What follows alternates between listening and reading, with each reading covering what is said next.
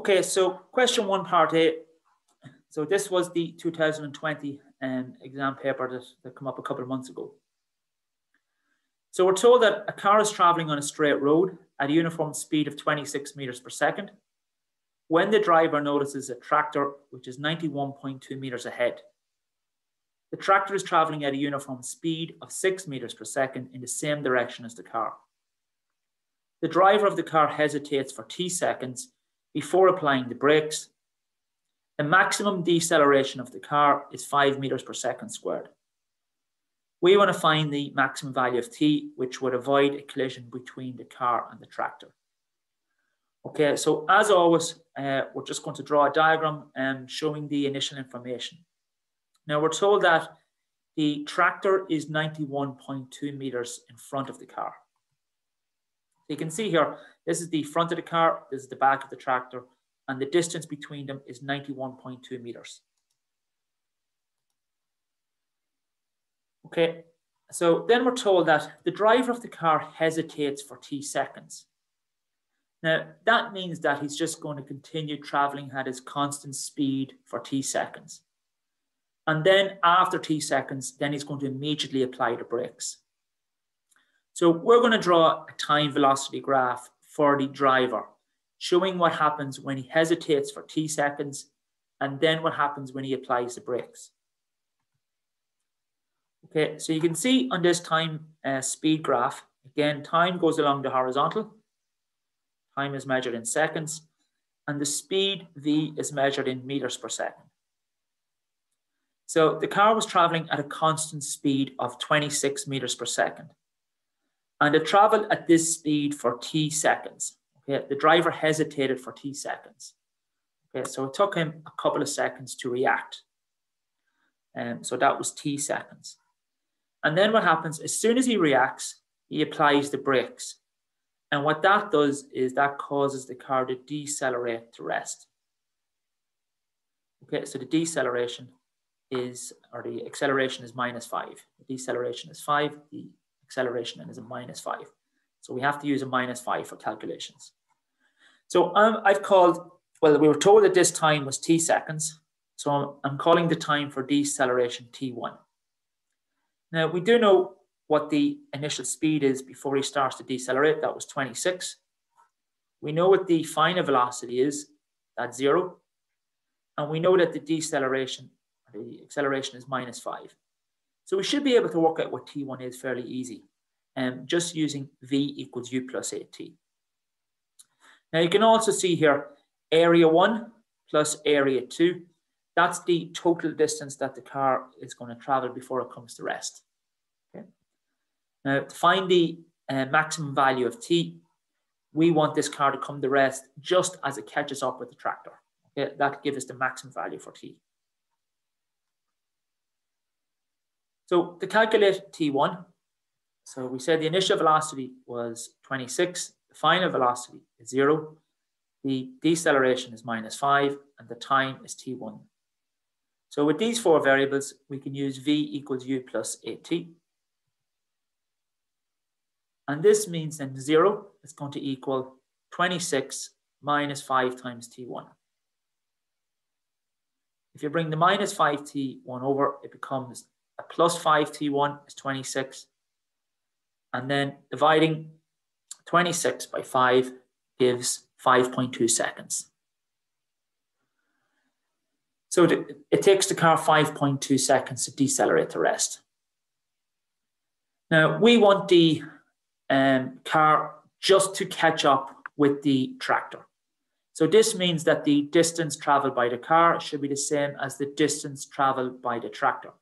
Now remember though, the tractor did have a 91.2 meter head start. Okay, so the car has to travel that distance. So we would need to add that on to the distance for the tractor as well.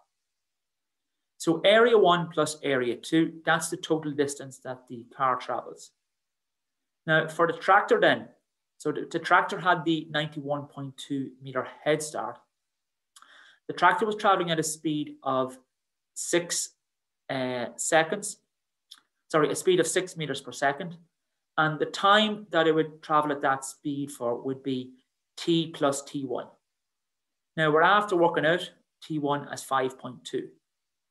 So that speed of 6 is going to be for a time of T plus 5.2. So that's really T plus T1. That's the time taken for the driver to hesitate and then decelerate the rest. So that's where that T plus 5.2 comes from. So that's your T1 value. Okay, now area 1, that was a rectangle. The base was T and the height was 26. So area 1 is 26 times T. Okay, sorry, this actually should be area 2 here. Okay, that should be area 2. Now, area 2 was a right angle triangle, and the area of a right angle triangle is half the base by the perpendicular height.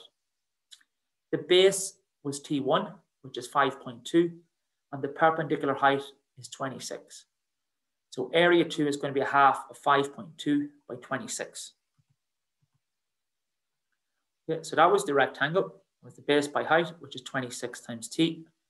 And the area of the triangle is a half the base by the perpendicular height. The base was T1, which is 5.2, and the perpendicular height was 26.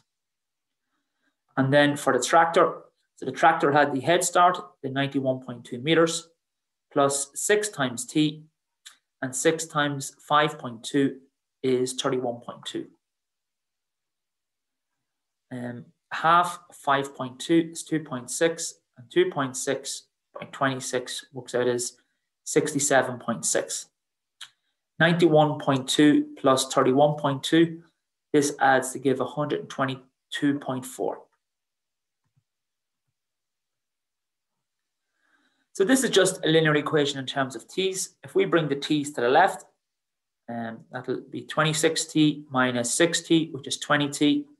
And you bring the constants to the right, 122.4 minus 67.6 is 54.8. And then if you divide 54.8 by 20, this is a time of 2.74 seconds. So this means the driver of the car hesitated for a time of 2.74 seconds before he applied the brakes. Okay, so that was part A. Part B then. This was a common type question. However, what made this particularly tricky was the fact that we're told that the masses coalesce. So what's going to happen here, when the masses coalesce, we're going to be using the principle of conservation of linear momentum. Okay. Now, coalesce means that when two masses collide, they join together and move off with the same speed. Okay. First part though, most of the marks will be awarded for this anyway. Okay. Probably find in the exam, might be 20 out of 25 for part 1 and only 5 marks for part 2. Okay, so the first particle, that had a mass of 60 grams, and that's projected vertically upwards with a speed of 15 meters per second. So that's the initial velocity of the first particle. After half a second, so that's 0.5 seconds, a 40-gram mass is projected vertically upwards from the same point with an initial speed of 22.65 meters per second. Part 1, we want to calculate the height at which the masses collide. Now, the first mass was projected upwards with a speed of 15. The second mass is projected upwards with a speed of 22.65. The first mass is in the air for the longer time. The second particle is in the air for the least amount of time. There's 2 ways you can set this up. To avoid negatives, I always let t be the time for the particle which is in the air for the least amount of time. That's the second particle. And then that means the first particle will be t plus whatever what the delay time is. It does work the other way as well. You can have t and then t minus the delay time. Okay, so on a diagram, you can see here particle P, that's the first particle, is projected vertically upwards with a speed of 15 meters per second. Particle Q is projected vertically upwards with a speed of 22.65 meters per second. Okay. When the two particles meet, their displacements will be the same. Okay, so S is going to be the same for both particles. And we're looking to calculate the height at which the masses will collide. So I'm going to start off with particle Q, because that's in the air for the least amount of time. So I'm going to let that time be t. So the initial speed for Q is 22.65. The acceleration for Q would be minus g. The time for Q is t, and the displacement for Q is h. So UQ is 22.65. The acceleration is, again, that should be a minus g. Okay, so it's a minus g because it's going up. The time for Q is t, and the displacement for Q is h. So if we use S equals ut plus a half at squared, so the displacement S is h. So h is going to equal u is 22.65 times t. And then it's going to be plus a half times a is minus g times the time, which is t to be squared. So this just means h is 22.65 minus gt squared over 2. Okay, so we're after formulating this equation with two unknowns. So h and t are the two unknowns. We can label this as equation number 1. We have to do the exact same thing then for particle P. So for particle P, the only difference is that UP is going to be 15, and the time for P is going to be t plus 0.5. So particle P was in the air a half a second more than particle Q. The displacements are the same. So with all of these types of problems, the displacements are the same and the decelerations are the same. And there will always be some relationship between the times. Okay. So if we do the same thing then for particle P, so the initial velocity of P is 15. The acceleration of P is a minus g. The time for P is t plus 0.5. And the displacement for P is h. Okay, so the time is t plus half a second, t plus 0.5. So again, if we use S equals ut plus a half at squared, this means h is going to equal 15 times t plus 0.5 plus a half times minus g times the time, which is t plus 0.5 to be squared. Now, if you like, you can put in 9.8 for g. Just with these questions, it's usually easier to leave it in terms of g. Okay? It means you won't need to use a calculator. Okay, you can do these calculations in your head if you leave them in terms of g. So next of all, then h is going to be 15t plus 7.5 minus a half g commuting as g over 2 on, and t plus 0.5 to be squared. If we square this, if first of all square the first term, that becomes t squared. To get the middle term, it's twice the product. If you multiply t by 0.5, that's 0.5t. And if you double that, you just get t. And then finally, to get the third term, 0.5 to be squared is 0.25.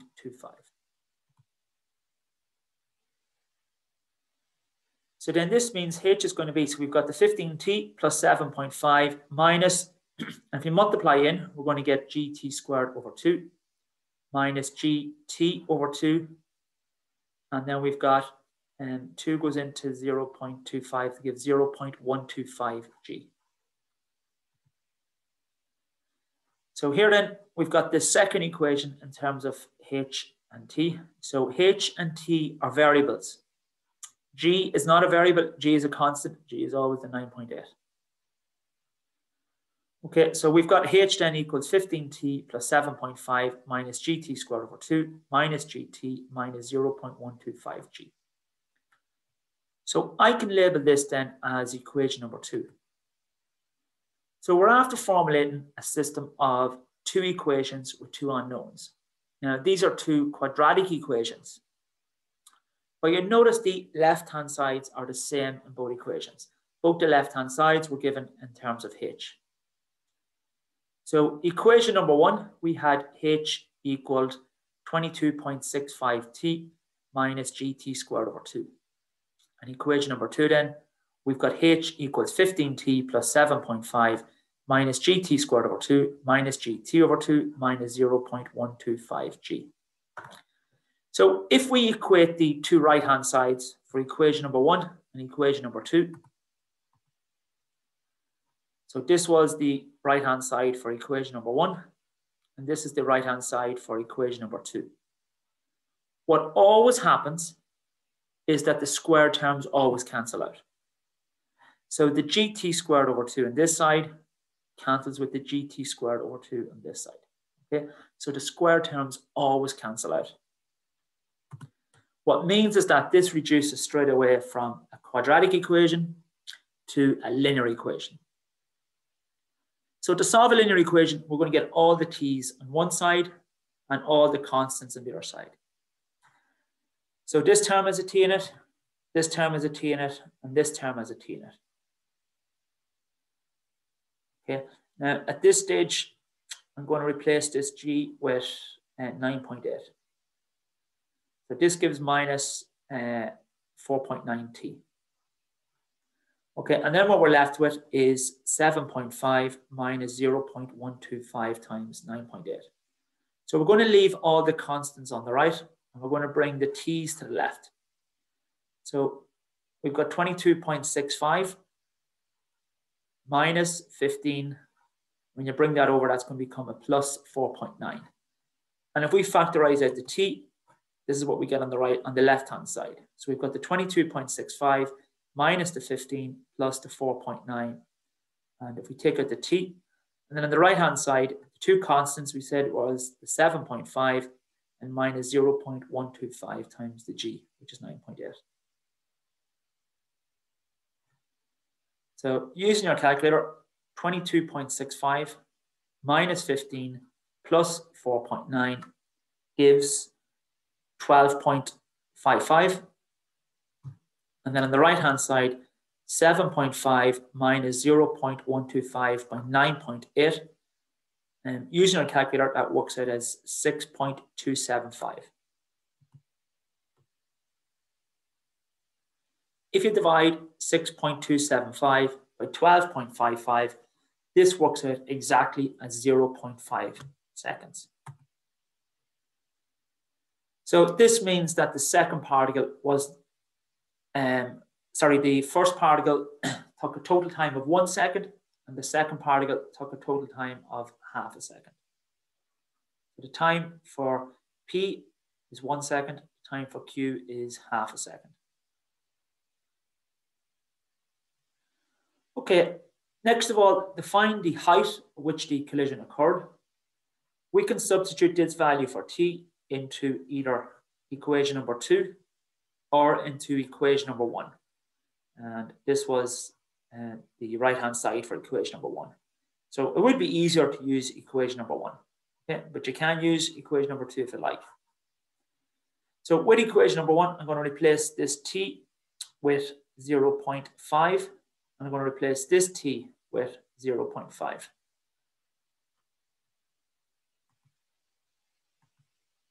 So H then is 22.65 times the time is 0.5 minus G over 2 times the time to be squared, which is 0.5 squared.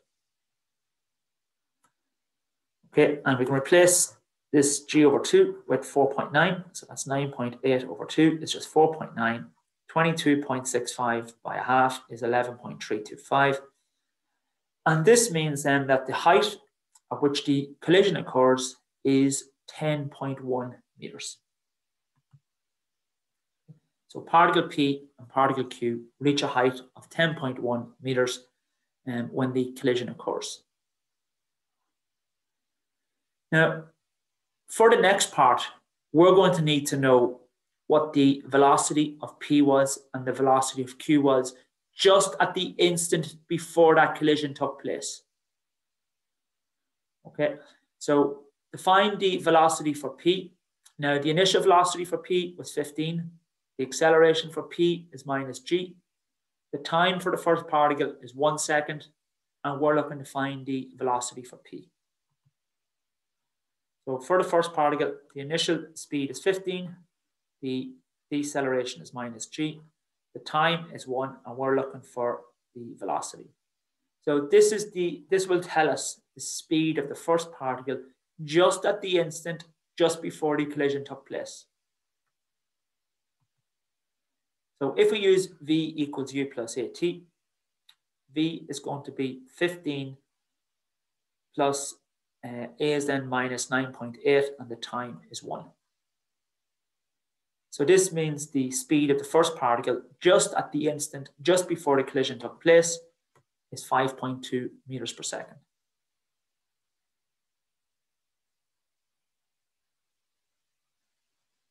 Now we have to do exactly the same thing then for particle Q. So the initial speed for particle Q was at 22.65. The acceleration for Q was minus g. Now the time for Q was half a second. It was 0.5. And we need to find then the velocity for Q.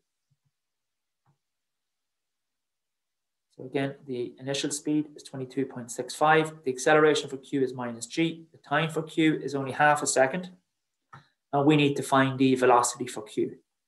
So we need to find the speed of the second particle just at that instant, just before the collision took place.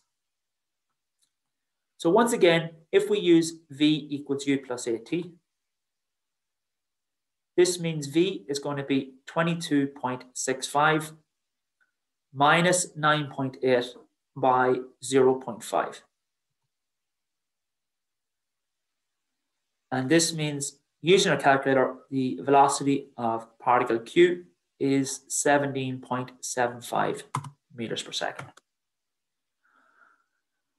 Okay, so you can see here, particle Q is moving faster than particle P. So P went first, Q is catching up with it. Now, when the collision takes place, what happens is that the speed of P is going to increase, but Q then decreases. Okay, now, usually they move off with different speeds, but what happens here is that the two objects coalesce. That means that they sort of join together and they move off with a common speed. So next of all, we want to find what that common speed is. Okay. So we're going to use the principle of conservation of linear momentum. So this is denoted by PCM. Okay, so when we study collisions, we use this equation quite a lot. So the principle of conservation of linear momentum states in any collision or impact, the total momentum before impact equals the total momentum after impact, provided that there are no external forces, such as friction. So M1, U1, that's the mass times the initial speed of the first particle, plus M2, U2, the mass times the initial speed of the second particle, is M1, V1, that's the mass times the final velocity of the first particle, plus M2, V2, that's the mass times the final speed of the second particle. Now, if the two particles coalesce, that means that they move off with the same speed. So that means V1 and V2 are the same. So we can just replace this with V. We can just let V1 equal V2 equal V. So the principle of conservation of linear momentum, this equation modifies slightly if they coalesce, and you get M1 U1 plus M2 U2 is M1 times V plus M2 times V. Okay, in some books, you notice that they factorize out the V. You can write that as M1 plus M2 times V if you like. Okay, there's no difference really. So this is the principle of conservation of linear momentum if both particles coalesce. They both move off with the same speed v. This one is in the equation. This one is in the maths and formula tables. This one isn't. Okay? So you're expected to know this. So coalesce means both particles join together and move off with the same speed. Okay, so here, M1 is the mass of the first particle. And that was 60 grams. 60 grams is 0.06 of a kilogram. Okay. Now, technically, you don't need to convert this to kilograms. You could leave everything in grams if you like. Okay, but just to have the correct units, we will convert everything to kilograms. But it does work perfectly correctly if you leave it in terms of grams. So M1 is 0.06. U1 is the initial speed of the first particle. That was just at the instant before the collision. And just before the collision, we said, or we worked out its speed as 5.2 meters per second. So U1 is 5.2. The second mass, M2, this was 40 grams. So that's going to be 0.04. U2 was the speed of particle Q just before impact, and we worked that out as 17.75. So this is going to equal M1 is 0.06 times V plus M2 is 0.04 times V. So the mass times the speed just before impact plus the second mass times its speed just before impact is going to equal 0.6 times V plus 0.04 times V. Now, the left-hand side then, if you put that into your calculator, that just works out as 1.022. On the right-hand side, 0.06 plus 0.04 adds to give 0.1 times V.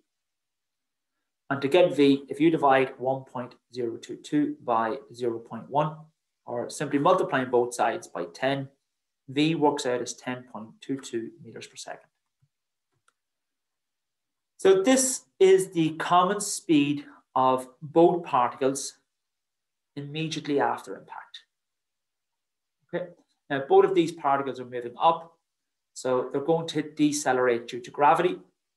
And we want to find the greatest height that both of these particles have reached. So if their speed is 10.22, the final speed is going to be 0. That's because gravity, which is minus 9.8, slows them down. And we need to find out the distance s that they travel. So if u is 10.22 and the final speed v is going to be 0, they're going to decelerate with gravity, which is minus g. And we need to find out what s is. So with these four letters, v squared equals u squared plus 2s. Okay, so we're going to use the equation v squared equals u squared plus 2s. So this means 0 squared is going to equal 10.22 squared plus 2 times, in this case, we will need to put in minus 9.8 for g. And s is the unknown. So this means then 0 is going to be 10.22 squared, works out as 104.4484, and this is minus 19.6s. Now, if that's a minus 19.6s on this side, you bring it over, it becomes a plus 19.6s on the left-hand side. So 19.6s is, and this was the 10.22 squared. So to find out what s is, if we divide 10.4 or 104.4484 by 19.6, this tells us, so the two masses, when they coalesced, they would travel a further distance of 5.329 meters. Now, the question asked what was the greatest height reached by the two particles. This would be the greatest height above ground level. So the two particles had already traveled 10.1 meters before they actually met. And then when they joined together, they traveled an additional 5.329. This is 5.33 to 2 decimal places. So the greatest height reached is going to be 10.1 plus 5.33, and that works out as 15.43 meters. Okay, so that question was very time consuming. Okay, you're expected to get this done in 25 minutes, and like that whole question has taken us close to half an hour. Okay, so that was question 1. We're going to move on now to question 2.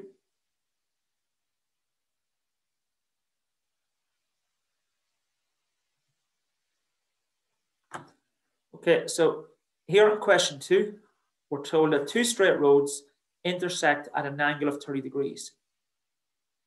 Car A is moving along one road towards the intersection with a uniform speed of 6 meters per second. You can see car A is moving along the horizontal, so it's moving to the right or east with a speed of 6. Car B is moving along the other road towards the intersection with a uniform speed of 8 meters per second. Find the velocity of B relative to A.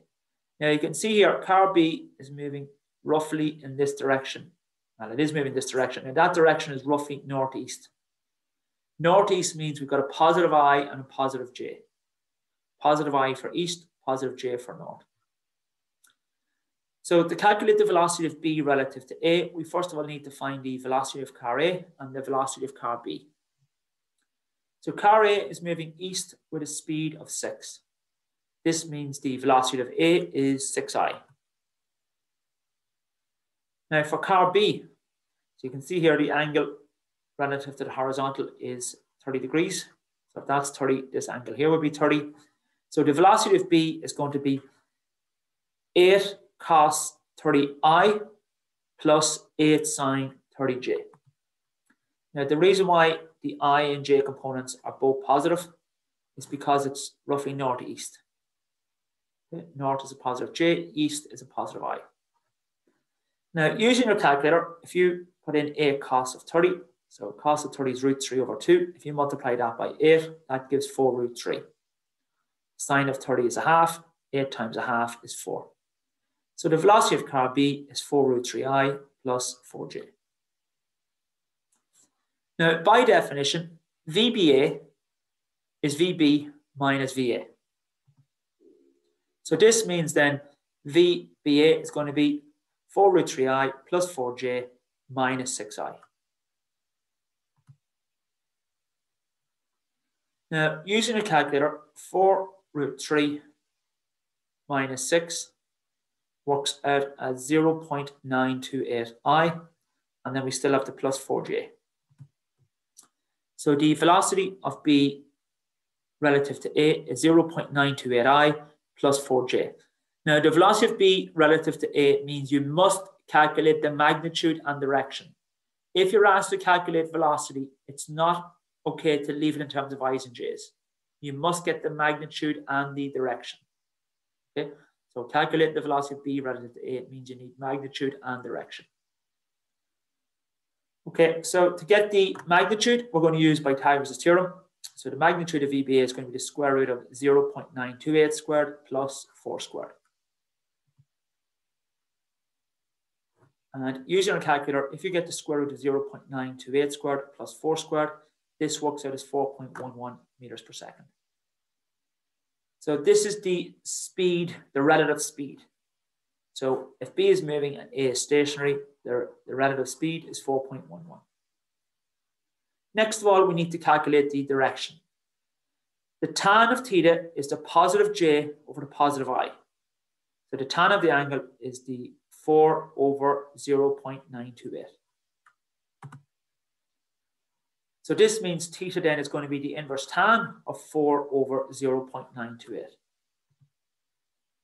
And if you get the inverse tan of 4 over 0.928, this gives an angle of 76.94 degrees. So because the I component was positive, it means the direction is east. We then make an angle of 76.94 degrees. And because the J component was also positive, that's then north. So the actual direction is east, 76.94 degrees towards the north. Okay, now what we've done so far, that will be worth 15 out of 25. Okay, so you get 60% for doing what we've done so far.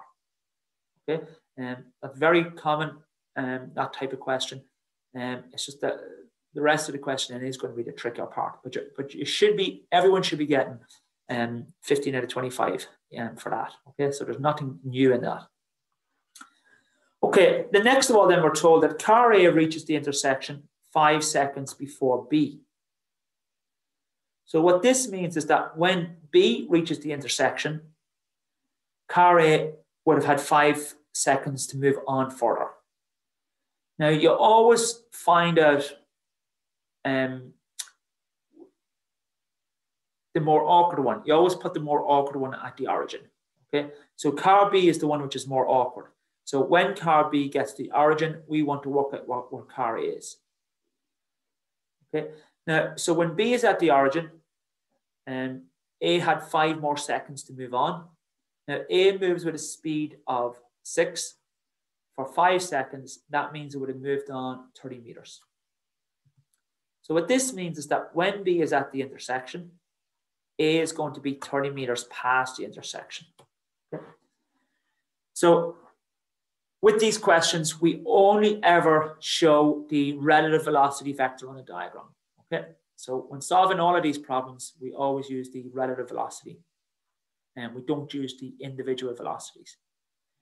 So the velocity of B relative to A, that made an angle of 76.94 degrees, and that would be relative to the horizontal.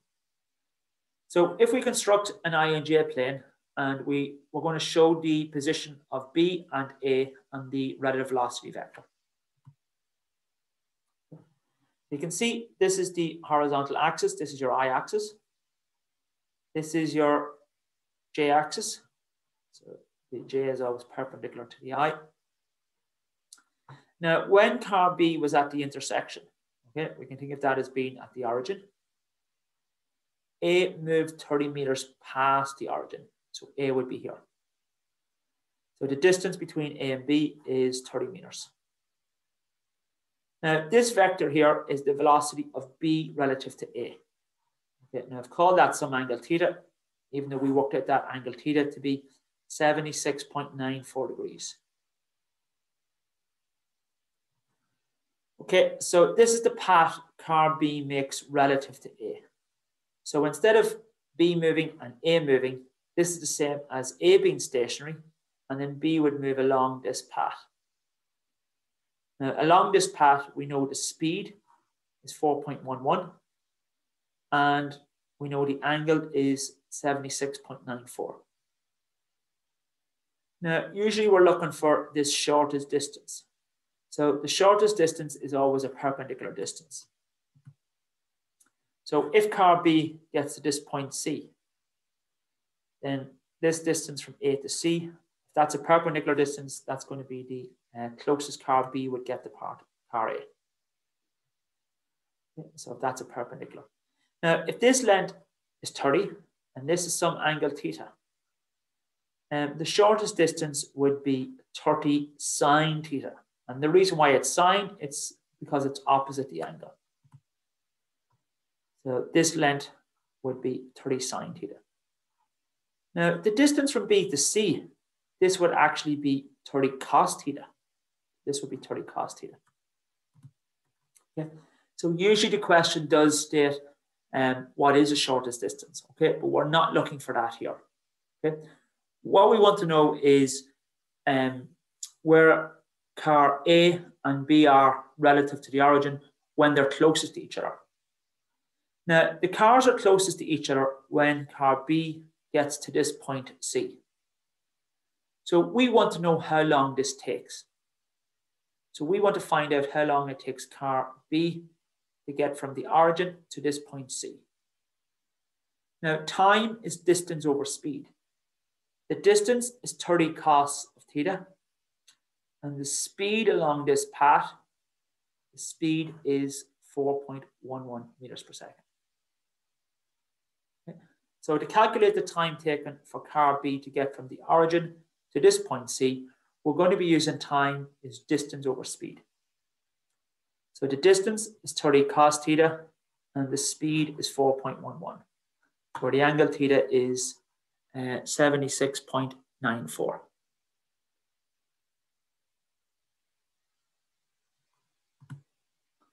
So if we use time as distance over speed, time is going to be, so we said the distance is 30 cos of theta, and theta is 76.94 all over, and the speed along this path is 4.11. So using your calculator, 30 times the cos of 76.94 degrees over 4.11, this works out as 1.65 seconds. So what this means is that after 1.65 seconds, the cars would have been closest to each other. But what we're looking to find out is where both cars would actually be relative to the intersection. Now, B was at the origin. After 1.65 seconds, we want to know how far B is going to be away from the origin. Now, we know the car B travels with a speed of 8. So distance is going to be speed by time. The speed is 8, and the time is 1.65. This will tell us how far car B is now going to be away from the intersection. So for car B, if we use distance as speed by time, the distance from car B to the origin is going to be 8 times 1.65, and that works out as 13.2 meters. Now, if we do the same thing for car A, now you can see though that when B was at the intersection, A was actually 30 meters past it. However, in another 1.65 seconds, car A is going to move further on. And we need to find out then the total distance car A is from the intersection. So for car A, the distance from O to A is going to be, so it was 30 meters away, and then it travels at a speed of, sorry, that should be a 6, not an 8. So car A travels at a speed of 6 times 1.65. I'm just going to double check that. So if you get 30 plus 6 times 1.65, that works out as 39.9 meters.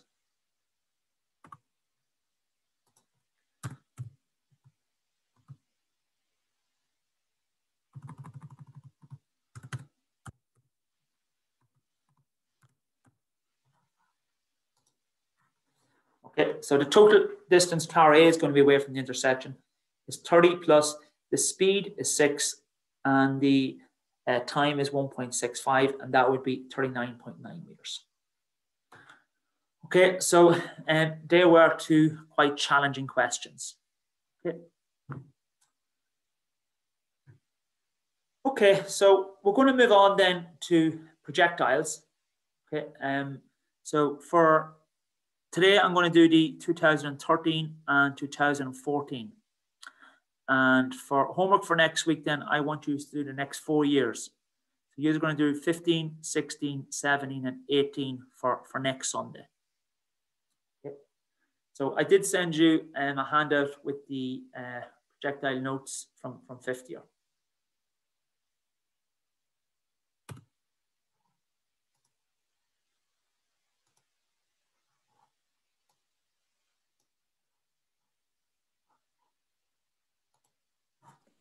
Sir, was there a question about swimmers on the test? On swimmers? Yeah, it's part B to question 2. Did I leave that out? Half of it. Yeah, it's after that one there. Oh, sorry, there is another one. Sorry, my apologies. Yeah, I do have that.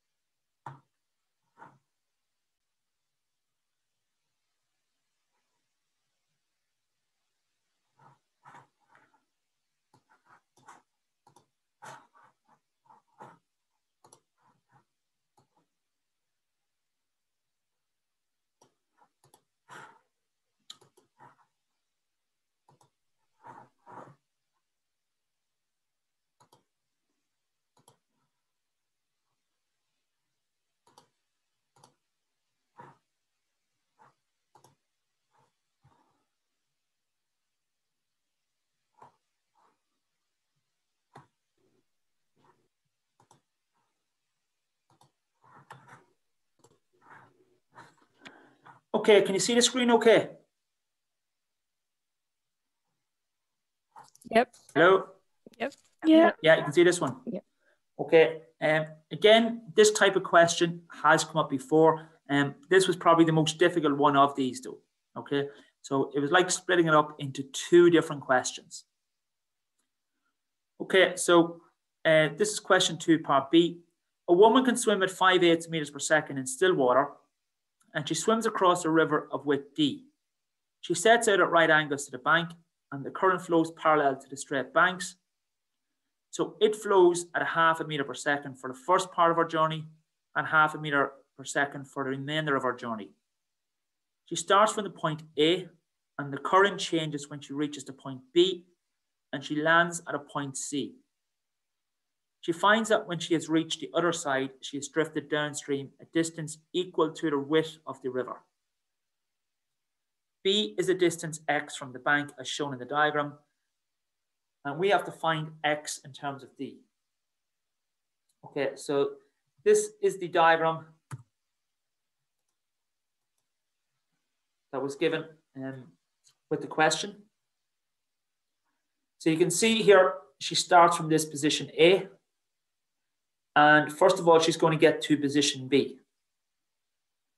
Okay, and you were told that this was x. And similarly, from A to C, that was some distance D. So we're going to split this up into two separate parts. First of all, going from A to B. Now, when we do this, we're going to draw two triangles. We're going to draw a velocity triangle, and we're going to draw a distance triangle. It's very important to draw these two triangles separate, okay? Because you don't want to mix up distances and velocities in the one triangle. Okay. Now, we're told that she heads straight across. So for the velocity triangle, so this is the velocity of the woman relative to the river. So if there was no current flowing, she would continue going in this direction with a speed of 5/8.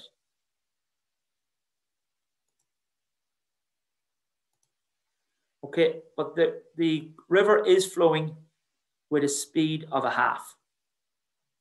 So this would be the actual velocity of the woman, okay? But we don't need to know this, okay? So VW would be the actual velocity of the woman. Now, we were told that this distance is x.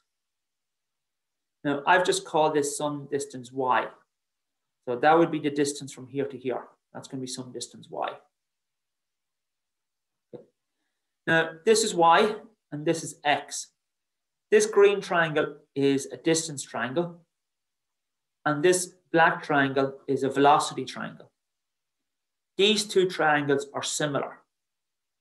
Similar means they've got the same angles. So this angle is the same as this angle, that's a right angle, that's a right angle, and this angle is the same as that angle. If triangles are similar, it means the sides are in proportion. So this means that y over x in the green triangle, that's exactly the same as 1/2 over 5/8 in the black triangle. So y over x in the green triangle is the same as 1/2 over 5/8 in the black triangle. Okay, so y over x in the green is the same as 1/2 over 5/8 in the black. Now, when you have one fraction divided by another fraction, that's the same as 1/2 multiplied by 8/5, and that works out as 4/5. So this means y over x is the same as 4/5. If we bring the x across and multiply, y is going to equal 4x/5. So we now know what this distance here is.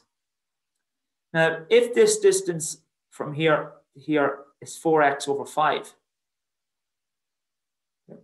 so the distance from here to here is 4x/5. This means this remaining distance is d minus 4x/5. So for the next part of the journey, her velocity is the same, that's 5/8. But what does change is the current.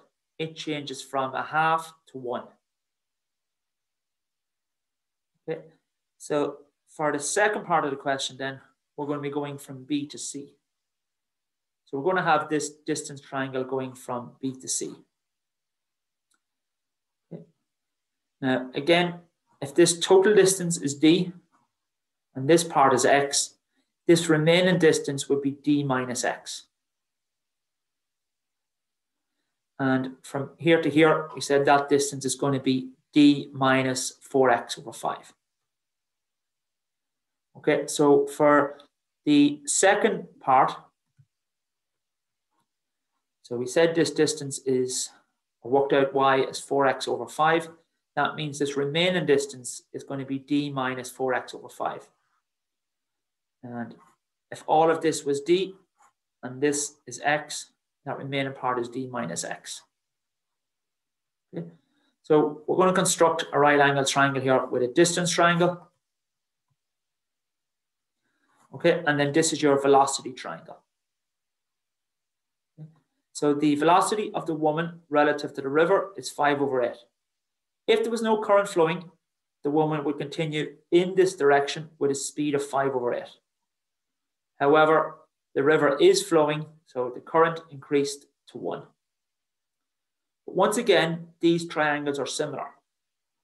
So this green triangle is similar to this black triangle. Similar means the angles are the same or the sides are in proportion. So this means that D minus 4X over 5 all over D minus X is going to be the same as 1 over 5 over 8. So that length over this length, because the triangles are similar, it's the same as this length over this length. So we've got D minus 4X over 5 all over D minus X is the same as 1 over 5 over 8. Now, 1 divided by 5 over 8 is the same as 8 over 5. So we've got D minus 4X over 5 all over D minus X equals 8 over 5. And if we cross multiply, 5 multiplied by D is 5D. 5 multiplied by minus 4X over 5, the 5's would cancel and you would just get 4X. So you're going to get 5D minus 4X. The D minus X, if we bring that over and multiply with the 8, you get 8D minus 8X. And if we bring the X's to one side, that'll become 8X minus 4X, which is 4X. Bringing the D's to one side, 8D minus 5D is 3D. So 4X is 3D, and then this means X is going to equal 3D over 4. Okay, that was a particularly tricky question, that one, okay? So there was sort of two parts to that. Traditionally, when these come up, you'd only have to do one of these, okay? So this is the first time I've ever seen 2 stages. Okay, has anyone any questions on them? No, thank you. Okay, and they were particularly tricky then, okay? They were definitely trickier than the usual type question. Okay, so we're going to move on then to projectiles. Sir, Yes. I meant to ask, is there, like, what do we do a pre with you, or do we have to do that in school? Like sometimes in school, your school may do a pre as well. So you can do a pre in school, but usually I would do a pre during Easter time, which is. Oh, okay. Because I know our schools. Okay, I know that it's different. It's probably changed now with like all the new restrictions come in. But yeah. Like the schools were planning to do it at the beginning of February, so yours would be quite different to that. Yeah, like usually I'd usually wait till we've covered 6 topics, exam paper topics. You know what I mean, so that you're prepared for a pre. Okay. And to be honest with you, Eva, it's highly unlikely he's going to be doing pre's this year. You know that? Yeah. You know, unless they're pushed on till Easter time, but it's highly unlikely you'll be coming back to do pre's in February. Okay. Okay. Thank you. Is that okay? Yeah. So them 2 questions, definitely trickier than usual. Okay. So don't be too put off if you find them particularly difficult. Okay. Okay, now the first question I'm going to move on to is on projectiles. However, the part B in this question involves differentiation. Has everyone here done differentiation? Has anyone not done differentiation? Okay, so I'll take that silence as means you've all done it. Yep. Yeah. Yep. Yes. What about integration? Has everyone done integration? Yep. Yep. Has anybody No. not done integration? Yeah. I Who haven't. hasn't done it? Eva. Eva. Denisha. Denisha. Okay, you haven't done integration yet. Okay, that's okay. It's just we still have to cover differential equations, but we can't do differential equations and you do integration in school. Is that okay? So we're just going to proceed and continue with topics. We still have to do projectiles, connected particles, collisions, and circular motion, simple harmonic motion. And then after that, then we can move on to differential equations. At that stage, you should have integration covered. Okay. It's just sometimes in projectiles, now it is rare, but it actually comes up this year in 2013 that you have to use differentiation. Okay. This is the hardest type of question, but don't be too put off by it because it's usually only 5 marks is worth for the differentiation. Okay. And if you make attempt in the right direction, you get 2 out of 5 anyway. Okay. So you may find the very last part of this quite difficult, but don't be too put off by it because you can still get 47 out of 50 without being able to deal with the differentiation 100%. Okay. Okay, so we're going to start off.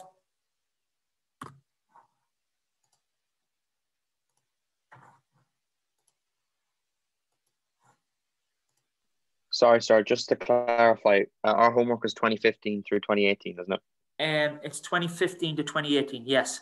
Now, due next Sunday. I'm just going to double check that we may not get 2014 fully done. Is that okay? That's fine. It's just the question 1 and question 2 we done were particularly hard. You know, you're supposed to get these questions done in 25 minutes, and they've taken us over an hour to do the 2 of them. You know what I mean? So, you know, it was just because I think this was done by design. The 2020 was particularly hard. Is that okay? So we'll go as far as we can, but if we don't get 2014 finished, then you might have to do that for homework then. Is that okay? We'll see how far we get. Okay, so 2013 question 3. A particle is projected from a point on horizontal ground. The speed of projection is u at an angle alpha to the horizontal. The range of the particle is r, and the maximum height reached is r over 4 root 3. The first thing we're going to show is that the range r is 2u squared sine alpha cos alpha over g, and then we want to find the value of alpha.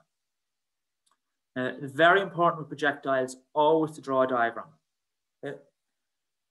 So here on this diagram, so this is your standard diagram. You've got your y-axis. You can think of that as being like your I or your x-axis, and your j or your y-axis. Okay. So initially, the particle is projected from the origin. So with projectiles, no matter what the question states, our starting point will always be at the origin.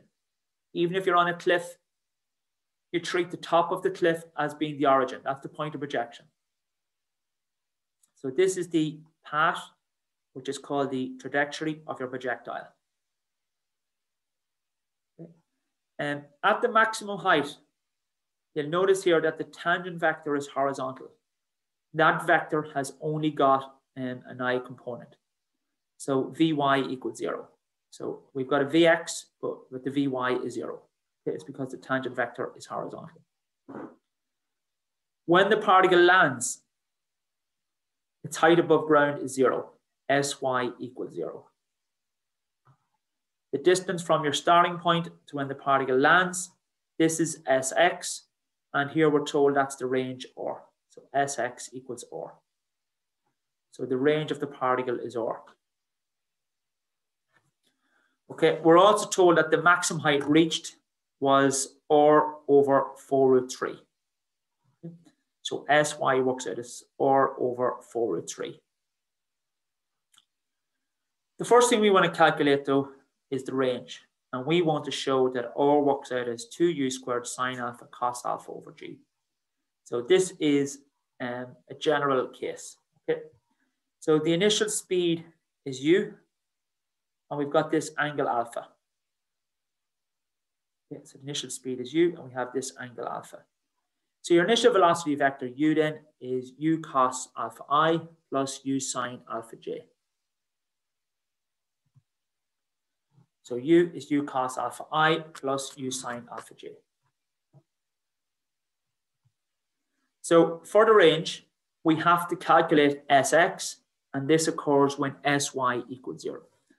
So you sort of need to know these conditions off by heart. So for the range, you need to find Sx, and this occurs when Sy equals 0.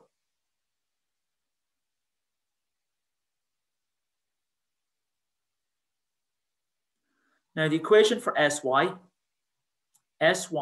is uyt minus a half g times t squared. So uy, this is u sine alpha. T is what we're looking to find, minus a half g times t squared. And when the particle lands, Sy is 0. So 0 is going to equal u sine alpha t minus a half g times t squared.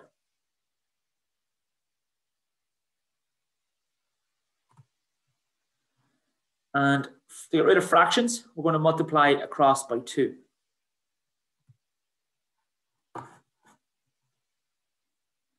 Okay, and then if we factorize out the t, so you multiply by 2 and factorize out a t. So taking out the t, you're still left with 2u sine alpha minus gt. So when you multiply it by 2, you get 2u sine alpha t minus gt squared. That's a quadratic in terms of t with no constant term. And if you factorize out the t, you're left with t on 2u sine alpha minus gt. So the trivial solution is t equals 0. Okay, so that was the starting time. However, we're looking for the time it took the particle to land. So if you solve 2u sine alpha minus gt equals 0, you get 2u sine alpha equals gt. And that means t is 2u sine alpha all over g. So that's the trivial solution. We're not interested in that. Okay, you don't have to work out the two mathematical solutions. Okay, if you're doing project maths, you always have to work out the two mathematical solutions. In applied maths, we're only interested in the physical solution. Okay, so you don't actually need to work out this one. So t is 2u sine alpha over g. That represents the time of flight. Now, to find the range, we're going to use Sx equals ux times t.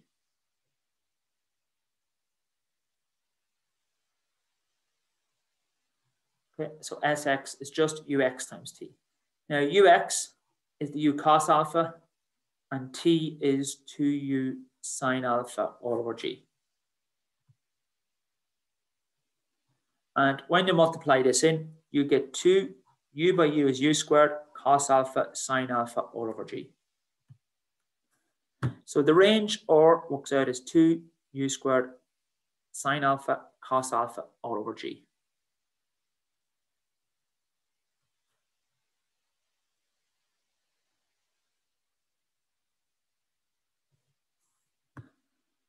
Okay, so next of all, the maximum height of the particle. So for the max height, we need to find Sy, and this occurs when Vy equals 0. Okay, so these things, you need to learn these off by heart. You should know these off by heart. So for the range, find Sx when Sy equals 0. For the maximum height, you need to find Sy when Vy equals 0. Okay, so these conditions, you need to know these off by heart. They're not given in the tables. Now the equation for Vy is uy minus g times t. Now uy is 0, sorry, Vy is 0, and uy is u sine alpha minus g times t. And if we solve this, so gt is u sine alpha, which means t is u sine alpha over g. Now the time for the maximum height is always half the time for the range. So the time for the range did work out as 2u sine alpha all over g. So here we're going to substitute that time into the equation for Sy. And again, Sy is uyt minus a half g times t squared. This means Sy is going to be, so uy was your u sine alpha, t is u sine alpha over g, minus a half g times t is u sine alpha over g, all to be squared. Now, if you multiply these two together, you get u squared sine squared alpha over g, minus g over 2 times u squared sine squared alpha all over g. And what happens is that we had a g squared on the bottom, and that cancels with one of the g's to just give g. So you get u squared sine squared alpha over 2g. And we need a 2 here as well. So if you have 2 here, we need a 2 here. So you get 2 u squared sine squared alpha over 2g minus 1 u squared sine squared alpha over 2g. And then that just gives u squared sine squared alpha over 2g. So the Sy, we were told that was r over 4 root 3. So r over 4 root 3 equals u squared sine squared alpha over 2g. Now, we've just worked out what r was. So we said r was 2u squared sine squared alpha all over g. And if we want to get r on its own here, we can bring this 4 root 3 across and multiply. So here, r is going to equal 2 root 3 u squared sine squared alpha over g. So you can see that 2 divides into the 4 to give 2. So you're going to have 2 root 3 u squared sine squared alpha over g. So we found out r using 2 different methods, and we're going to equate these two then. So for the first part, r was 2u squared cos alpha sine alpha over g, and then here we found out r to be 2 root 3 u squared sine squared alpha over g. The u squareds cancel on both sides, the g's cancel on both sides. We can get rid of a sine alpha on both sides. So these 2's go, the u squareds go, that sine alpha cancels with the square, and the g's go. So on the left-hand side, you're just going to be left with cos alpha, and on the right-hand side, we're going to be left with 2 root 3 sine alpha. Now, if we divide both sides by cos alpha, so that'll become 1 equals root 3. If you divide that by cos alpha, sine alpha over cos alpha is tan alpha. So 1 is going to equal root 3 tan alpha. And then this means then the tan of alpha will be 1 over root 3. And then alpha is going to be the inverse tan of 1 over root 3. And inverse tan of 1 over root 3 works out as 30 degrees. So we found the angle alpha to be 30 degrees. Okay, so that's a standard type question, that one. Okay. Part B then. So part A is going to be projectiles on a horizontal plane, and part B is going to be projectiles either up or down an inclined plane. And again, very, very important to draw a diagram. So 2013, question 3, part B. A plane is inclined at an angle inverse tan of a half to the horizontal. So that's the angle the inclined plane, which is going to be our y-axis, is going to make relative to the horizontal. A particle is projected up the plane with a speed of u meters per second at an angle theta to the inclined plane. The plane of projection is vertical and contains the line of greatest slope. Now, that line will always be given on your on the exam paper. That just means that you're dealing with projectiles on a 2-dimensional plane. You're not dealing with 3-dimensional projectiles. Okay, in third level, you know, if you want to study sort of physics or engineering or applied mathematics, you would be dealing with projectiles in 3 dimensions. Okay, so for Leaving Cert, you only deal with 2-dimensional geometry. That line is just there just solely because you're dealing with 2-dimensional geometry. Okay, so you don't have to worry about that line in the exam paper. We want to find the value of theta that will give a maximum range up the inclined plane. With projectiles, if you're asked for a maximum, it means you're going to be differentiating. Okay, so there is a bit of work with this. But 20 out of 25 marks usually go for finding what the range R is in terms of theta. And then only 5 marks go for differentiating. Okay. So with inclined planes, again, always draw a diagram showing the particles projected from the origin, showing the angle the inclined plane makes, the angle the projectile makes with the inclined plane, and the initial speed u. Okay, so this diagram, very, very important. So this y-axis represents your inclined plane. Okay, that's the inclined plane. Okay, this inclined plane then makes, we always call this some angle beta. So that's the angle the inclined plane makes with the horizontal. Now, we're told here that beta is inverse tan of a half. That means that the tan of beta is a half. So beta is always the angle that the inclined plane makes relative to the horizontal. We usually use alpha to represent the angle that the particle makes with the inclined plane. Now, in this question, we've used theta instead of alpha. If you want to, you can just say, let theta equal alpha, okay, if you want to. So you can just replace that theta with alpha throughout the question. You could just start off and say, let theta equal alpha, and then use alpha as we used to use, okay? I'm going to use theta, but we've traditionally used alpha for that. This is the initial velocity vector, and this is the speed u. That's the tangent vector from the origin. Now, again, this is the path of your projectile.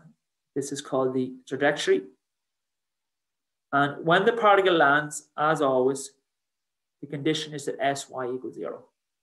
Okay, your height above the y-axis is 0. This is the range Sx. Okay, that's your displacement along the y-axis from your starting point. So this distance here is your range. So what we're looking to find out, which angle will give a maximum range. And if you're dealing with projectiles on a horizontal plane, an angle of 45 degrees gives a maximum range. But here we're dealing with projectiles on inclined planes, so it's going to be different. So what we're going to do here is what we always do, first of all anyway, is work out your initial velocity vector, and then we need to calculate the range. So we need to find out what Sx is when Sy equals 0. Okay, and most of the marks go for that. Okay, so your initial velocity vector, so it's usually u cos alpha I plus u sine alpha j, but we're using theta here instead of alpha. So your initial velocity vector is u cos theta I plus u sine theta j. Okay, so we need to find the range. So we need to find Sx, and this occurs when Sy equals 0. Okay, now the equations for Sx and Sy for projectiles on inclined planes change for projectiles on horizontal planes. Now, the equation for Sy is uyt minus a half g cos of beta times t squared. Okay, so you need to know these equations off by heart. Now remember, uy uses a u sine. Okay, so uy is u sine theta. That means it's going to be followed by a g cos beta. So when you're working at Sx is going to be uxt, and that uses u cos theta, and that'll be followed by minus a half g sine of beta times t squared. Okay, so that's how you sort of memorize these. Okay, so Sy is uyt minus a half g cos of beta times t squared. Now we were told what the tan of beta was. Well, we were told that the angle beta is inverse tan of a half. So the tan of beta is a half. Now we need to know what both sine and cos beta are.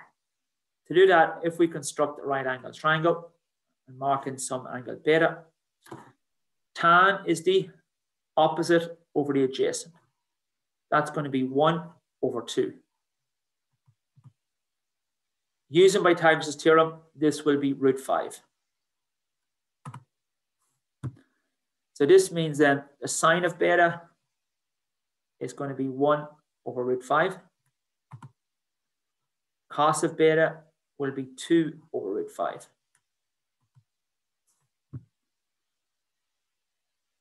Okay, so that means we can replace this cos of beta with 2 over root 5. And uy is u sine theta. And sy is 0. So we're going to get 0 equals u sine theta t minus half g is g over 2. Cos of beta is 2 over root 5 times t squared. Now what happens here, the 2's will cancel. So we're still left with this root 5 in the bottom. So if we multiply everything by root 5, 0 is going to equal root 5u sine theta times t minus, we said the 2's cancel, and you're just going to be left with gt squared. And this is a quadratic equation in terms of t with no constant term. So we can just factorize out a t. And then we can solve both of these linear expressions. So we get the trivial solution t equals 0, which we don't need. Or if we solve this equal to 0, t is just going to equal root 5u sine theta all over g. So t is root 5u sine theta over g. So that represents the time of flight. We now need to substitute that time into the equation for Sx. Now the equation for Sx is going to be uxt minus a half g sine of beta times t squared. Okay, so you need to know these off by heart. These are not given in the maths and formula tables. Okay, so using that time, Sx is uxt minus a half g sine beta times t squared. So this means Sx is going to be ux is u cos theta. Now we're after working out the time t to be root 5u sine theta over g minus a half g can be written as g over 2. The sine of beta is 1 over root 5 times root 5u sine theta over g, all to be squared. So this works out as root 5 u squared cos theta sine theta over g minus g over 2 root 5 on squaring this you get 5, squaring this you get u squared, squaring this you get sine squared theta all over g squared.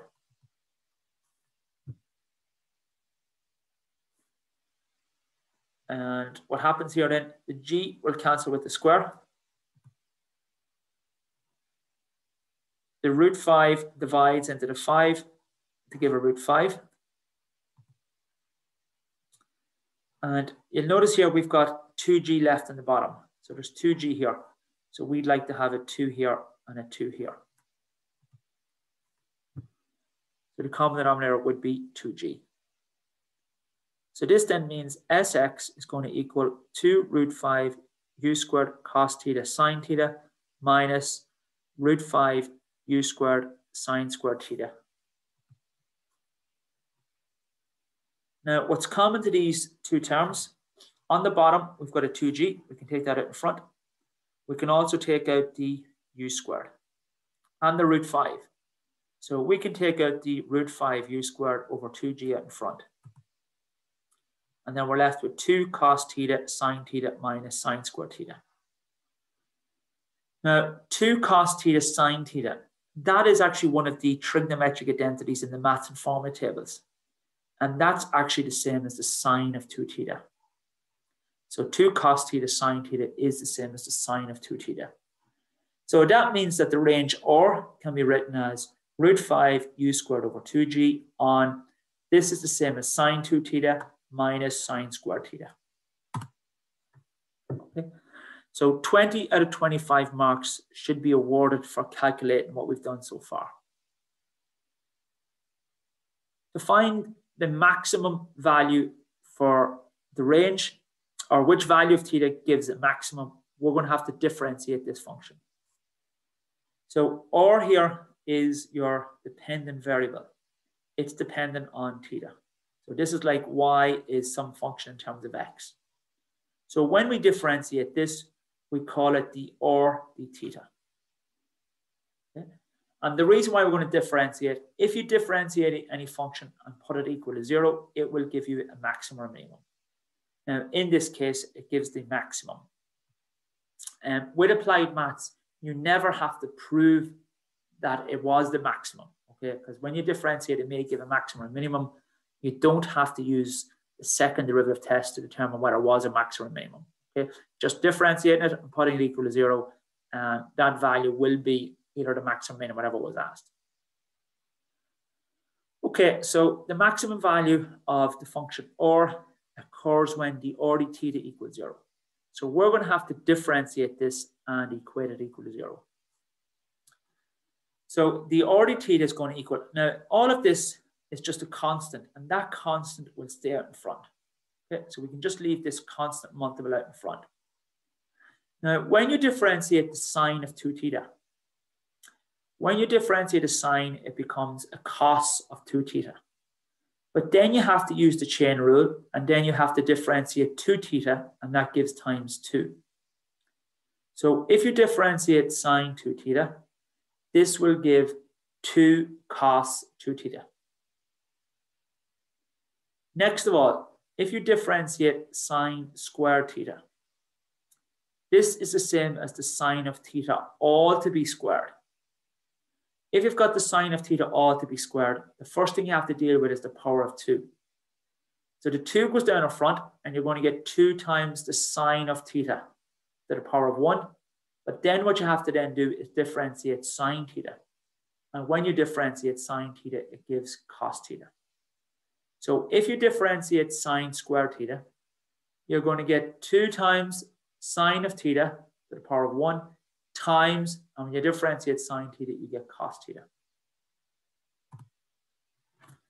So again, when you differentiate sine 2 theta, this gives cos 2 theta by 2. So that gives 2 cos 2 theta. If you differentiate sine squared theta, that's the same as sine of theta all to be squared. The 2 goes down in front, and then you get sine theta to the power of 1. And then when you differentiate sine theta, you then get cos theta. Now, once again, we're going to use that same trigonometric identity again. 2 sine theta cos theta, that's the same as sine 2 theta. So this is the same as sine 2 theta. Okay, now, when we differentiate it, we're going to put it equal to 0. So this constant out in front, we can bring that over and divide. So 0 divided by this constant means it disappears. So you just really have 2 cos 2 theta minus 2 sine theta cos theta equal to 0. Okay, but as we said, this 2 sine theta cos theta, this just becomes sine 2 theta.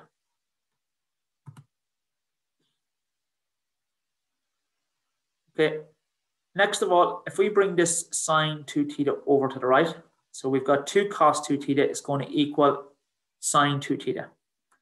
And then we're going to use that trick again. We're going to divide both sides by the cos of 2 theta. Okay, so when you bring this over, it becomes a plus sine 2 theta. And then we're going to divide both sides by cos of 2 theta. And this divides in and just leaves it with 2. So cos 2 theta over cos 2 theta is just 1. So this just leaves it with 2. Sine 2 theta over cos 2 theta then is just tan 2 theta. So tan 2 theta equals 2. And this means then 2 theta is going to be inverse tan of 2. If you get the inverse tan of 2 on your calculator, this tells us what 2 theta is. And then if you divide that answer by 2, it then tells us what theta is. So if you get the inverse tan of 2, this works out as 63.4349.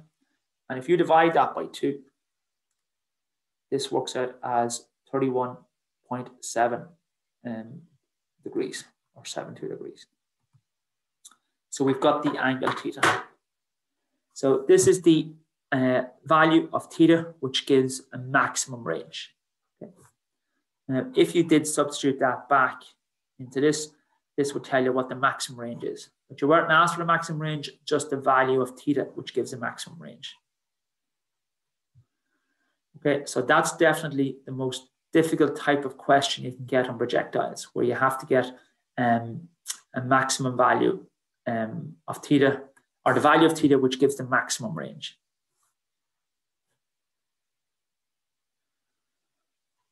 Okay, so next of all, we're going to move on to 2014.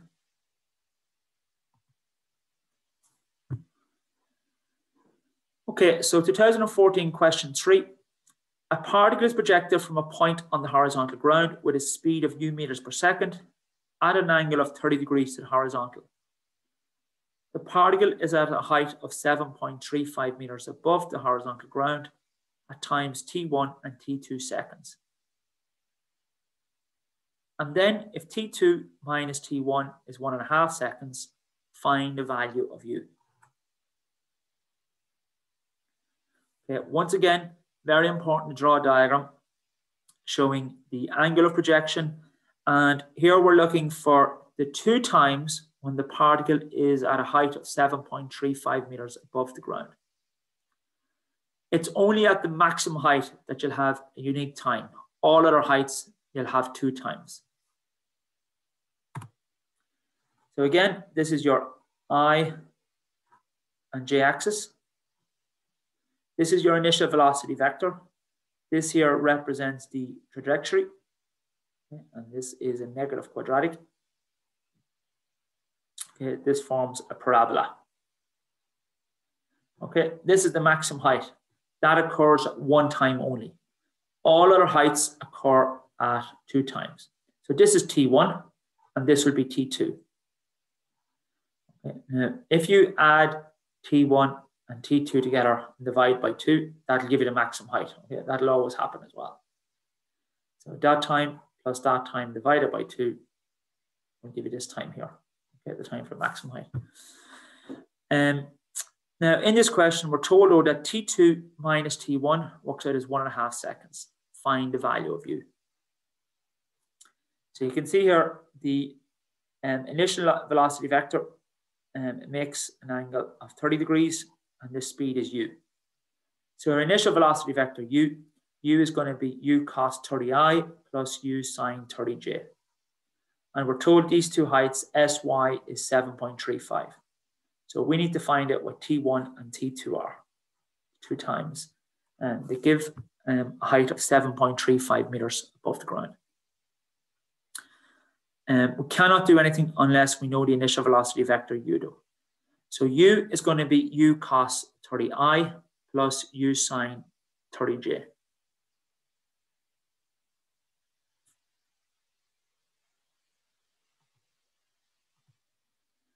U cos 30 is root 3 u over 2 I, and u sine 30 then will just be u over 2 j.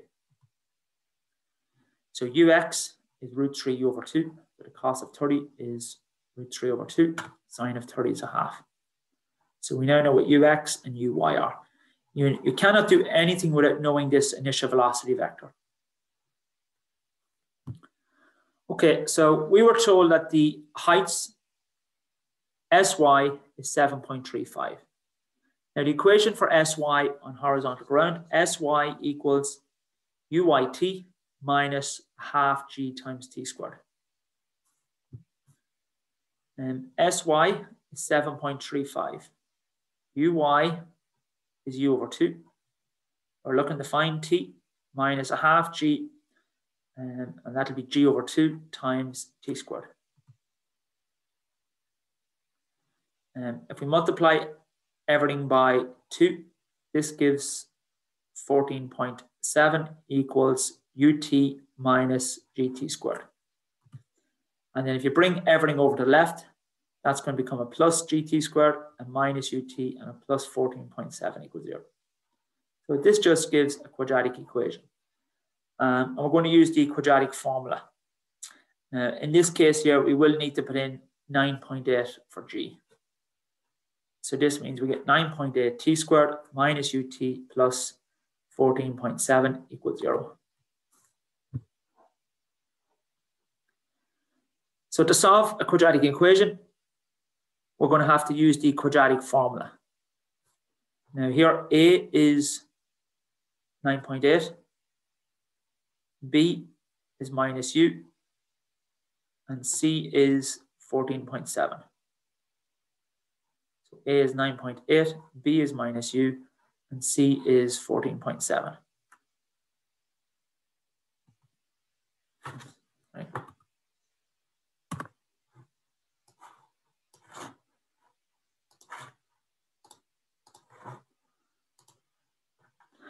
Okay, so we're going to use the quadratic formula. T equals minus B plus or minus the square root of B squared minus 4AC all over 2A. So A was 9.8, B is minus U, and C is minus 14.7. So this means T is going to be U plus or minus the square root of U squared minus 4 by 9.8 by minus 14.7. And that's all over 2 times 9.8. So this gives U squared. And if you multiply this out using a calculator, this works out as minus 576.24. And this is all over 19.6.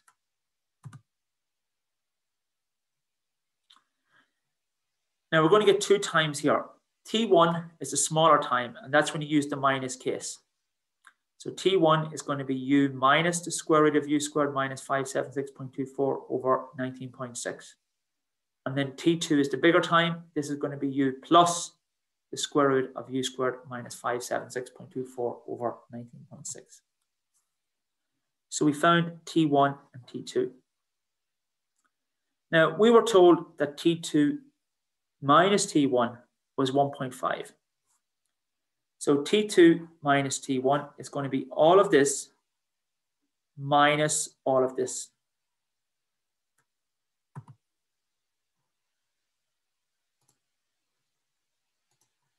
Okay, now you can see what happens here. This is a plus U, this is a minus U. So the U's will cancel out. This is a plus the square root of U squared minus 576.24. Minus with a minus is going to change that to a plus. So that's going to be another one of them. So we're going to end up with 2 of these. So plus U and the minus U, they're going to cross off anyway. But we've got the square root of U squared minus 576.24 minus minus, which means we've got a plus another one of them. So we're going to end up with 2 of these. So you're going to have 2 times the square root of U squared minus 576.24 over 19.6 is T2 minus T1.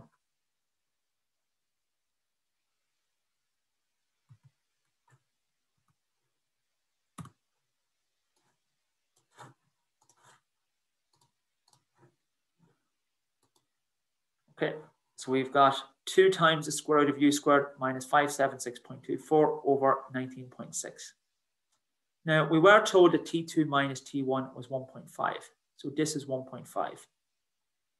And that 2 divides into 19.6 to give 9.8.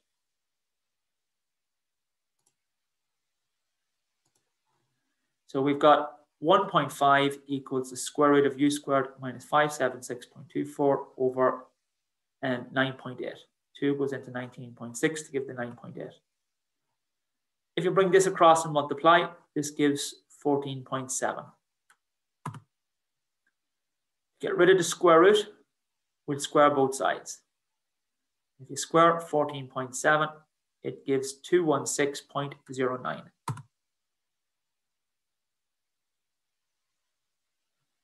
If you bring this across and add, U squared then is going to equal 792.33. And if you get the square root of that, that works out as 49 root 33 over 10 or 28.15 meters per second. Okay. So if the question states find U, it would be fine like that. If it says find the value of U, you do need to give the numerical value.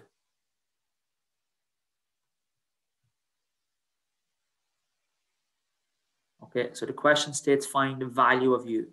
So you would need to give the answer as 28.15 meters per second.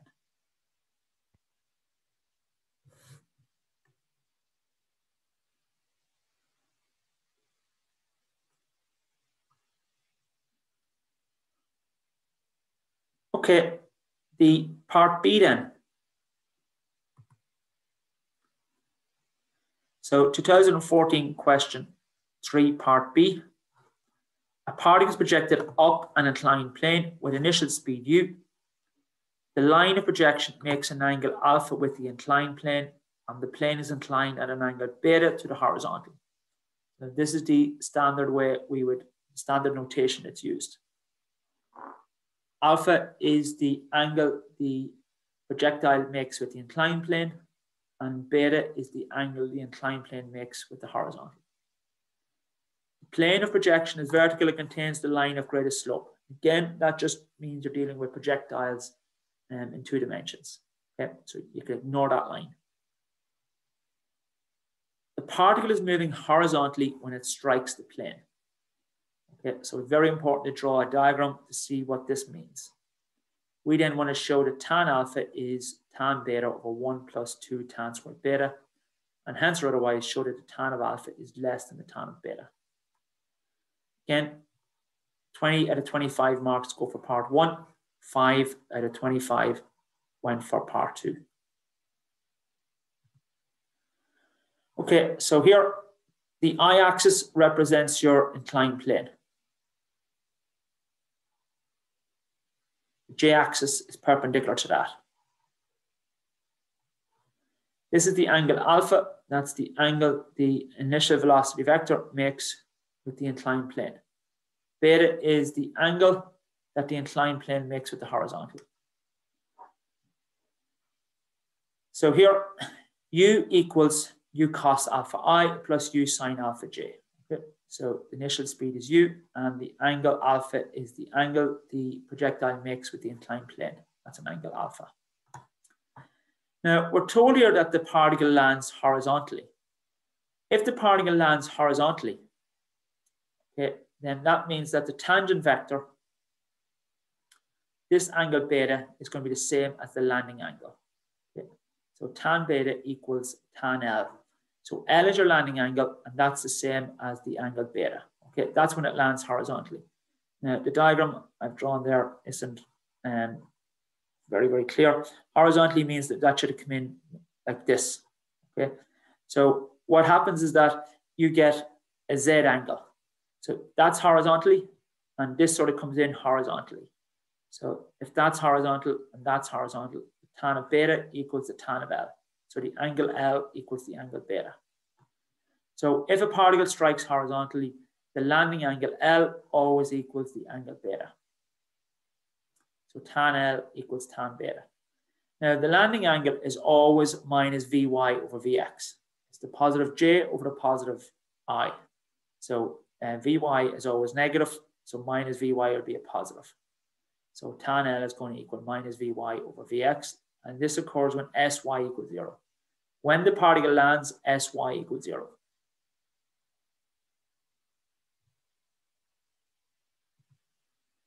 Okay, so to find the time taken for the particle to land, Sy is uyt minus a half g cos of beta times t squared.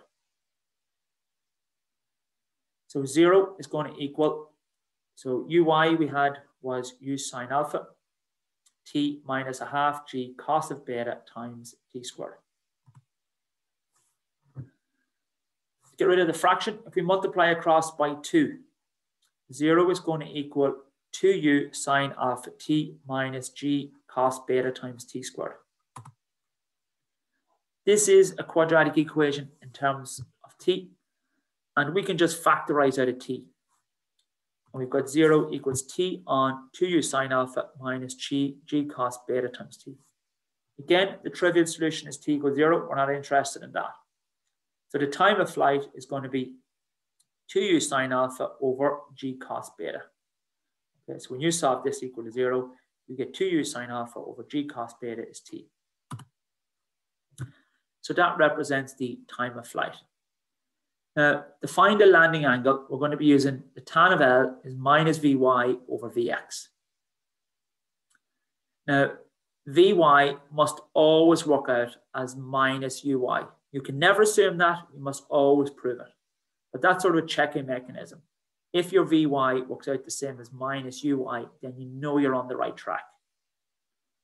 Now, the equation for Vy, so Vy is going to be Uy minus G cos beta times T. So Vy is Uy minus G cos beta times T. Now, Uy is U sine alpha. Vy must work out as a minus U sine alpha. Okay? You can never assume that. You must always prove it. Okay? But you'll know when that happens. You'll know that you're on the right track. So this means Vy is going to be Uy is U sine alpha minus G cos of beta times the time, which is 2U sine alpha over G cos beta. And you can see what happens here. The G cos betas cancel. So we've got U sine alpha minus 2U sine alpha, and that is just minus U sine alpha. Okay. So this is actually the proof on why Vy is always minus Uy. Okay. So Vy does equal minus U sine alpha. Next of all, we have to work out what Vx is. Now, the equation for Vy, it's Uy minus G cos beta times T. Vx is going to be Ux minus G sine beta times T.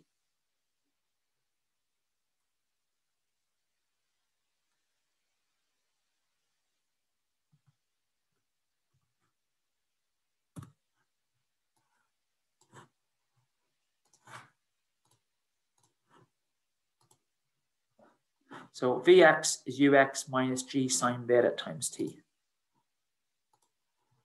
Now Ux is U cos alpha. That's going to be minus G sine of beta times T, and T is 2U sine alpha over G cos beta.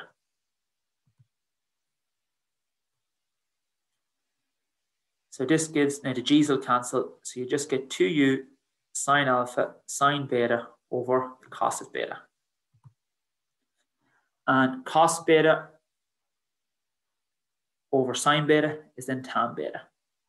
Okay. So you're just left with 2U sine alpha and sine beta over cos beta gives tan beta.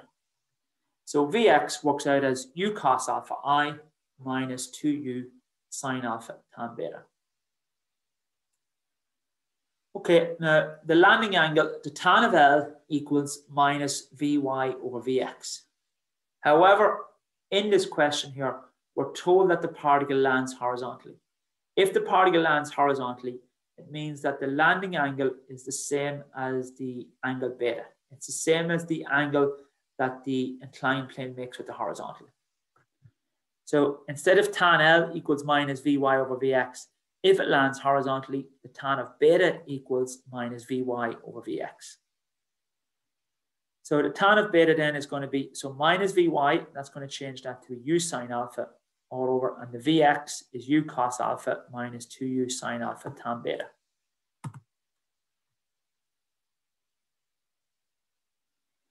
Okay, now in our final answer, we want everything in terms of tans.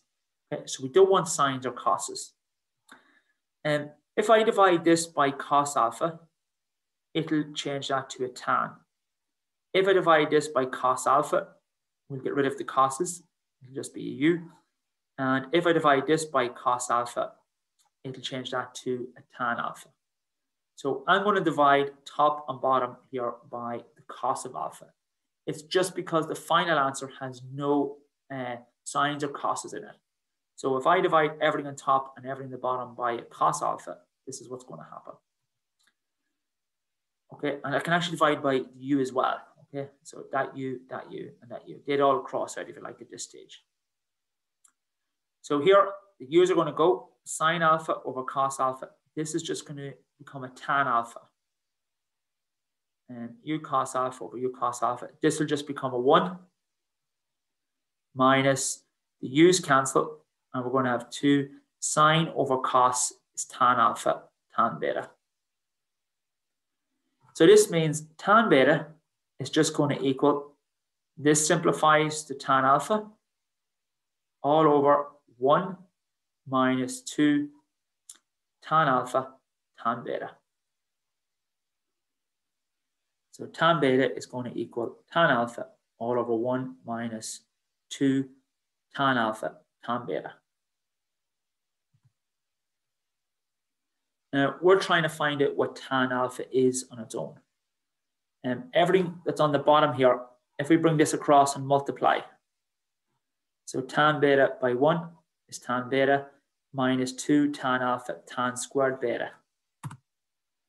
Okay, and then on the right-hand side, we're just left with the tan of alpha. Tan beta on its own then, if we bring this over, it's going to add. So tan beta is going to equal tan alpha plus 2 tan alpha tan squared beta. And if we factorize out the tan of alpha, we're left with then just 1 plus 2 tan squared beta. So to get tan of alpha on its own, tan of alpha is multiplied by the 1 plus 2 tan squared beta. If we just bring it over, it's going to divide. So we're after proving that the tan of alpha does equal tan beta all over 1 plus 2 tan squared beta. 20 out of 25 marks were given for that. Now, to be honest with you, most students did actually get that out. It was the next part that they found quite tricky, and this is actually something to do with project maths, not really to do with applied maths. So the next part, we have to show that the tan of alpha is less than the tan of beta. Now, if you've got tan squared beta, that means you're getting the tan of beta to be squared. If you square anything, it becomes a positive number. If you multiply that by 2, it's still a positive number. If you add 1 to it, it's a positive number bigger than 1. Okay, so here on the right-hand side, we've got the tan of beta, and underneath that, we've got some number bigger than 1. Now, this equation then tells us that tan alpha equals the tan of beta divided by some number bigger than 1. So we need to divide tan beta by some number bigger than 1 to make it equal to tan alpha. So that means the tan beta must definitely be bigger than tan alpha. So tan beta divided by something bigger than 1 then equals tan alpha. So it's because of that, it means that tan beta must be bigger than tan alpha, or tan alpha has to be less than tan beta. So it's because of this that 1 plus 2 tan squared beta must be bigger than 1. And this is mathematical notation. This upside down A stands for all beta an element of 0, pi over 2. Okay, so you were given that in the question.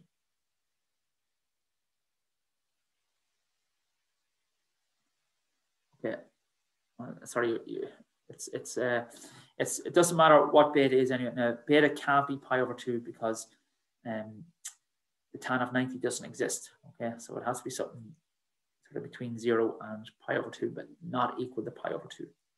Okay, so this is something really to do with project maths. It's inequalities. It's not something usually that you would get with applied maths. Okay, like students that wrote down anything like that got full marks. Students sort of either got 0 or full marks. If they left it blank, they got 0. If they made some statement with it, they sort of got full marks. Okay, so again, it's because 2 tan squared beta is positive. When you add 1 to that, you get a positive number bigger than 1, such as the number 2, such as number 3. These are all positive numbers bigger than 1. So you have to divide tan of beta by some number bigger than 1 to make it equal to tan alpha. So because of that, tan beta has to be bigger than tan alpha. And that's all that is had to prove with that question.